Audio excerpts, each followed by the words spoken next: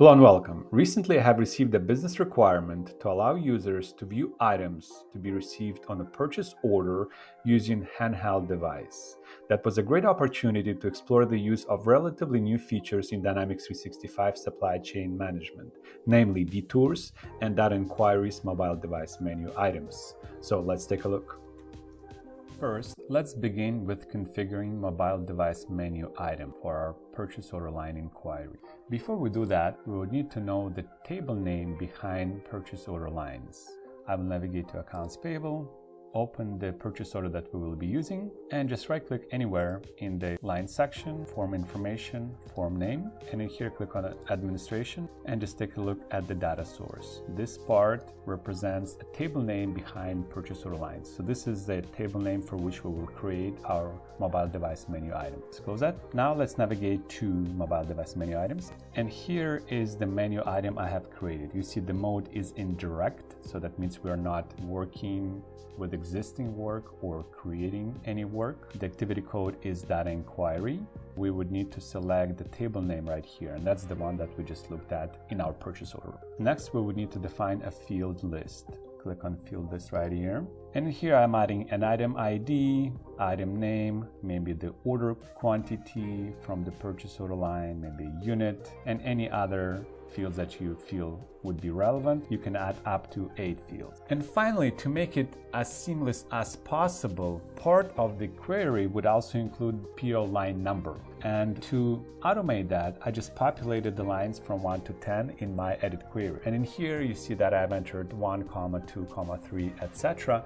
up to 10. So this query would show me first 10 lines from a given purchase order. If you have more than 10 lines in your typical purchase order, you can add as many lines as you need. So now we have configured that mobile device menu item. We don't have to add it to the main menu. All we have to do is to make sure that we can call on it using a detour from our PO receiving screen. To do that, we'll navigate to Warehouse Management, Mobile Device Steps. In here, this is a list of all the screens that exist in our warehousing app interface.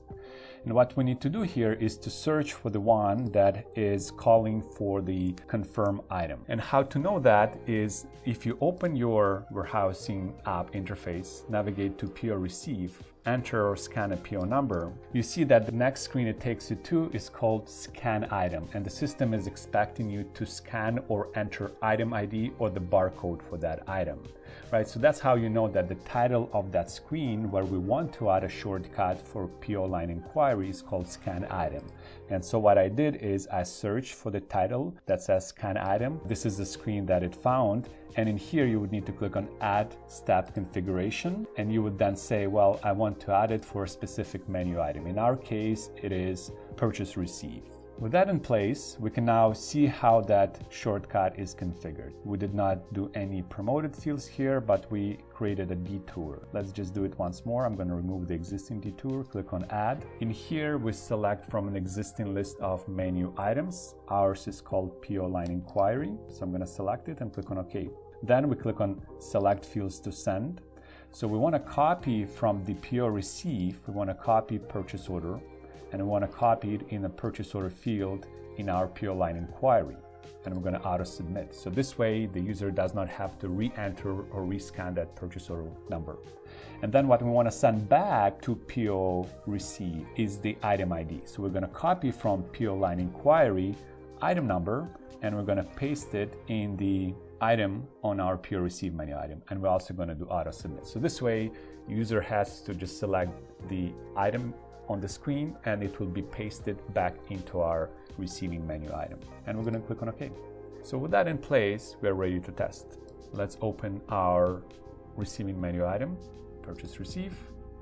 As before, we would enter or scan a PO number, and then the system is expecting me to scan or enter item number. I don't know what item I'm receiving, but I would like to see all items that are on that purchase order. Here's my PO line inquiry detour. I'm going to click on that, and as you remember, the system will show first 10 purchase order lines from that PO. And the list of those fields was configured by me. So we see the item number here on the top, product name, inventory quantity, unit, and the product name right here.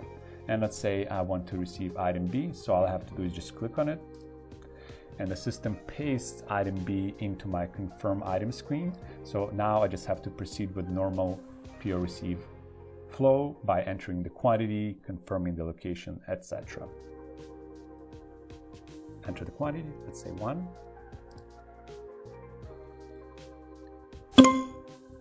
And we have completed the work. I think detours and data inquiries are great features to be combined to provide ultimate flexibility to warehouse workers for any warehouse management process using a handheld device. That is all for now. I hope you found that video useful. Take care.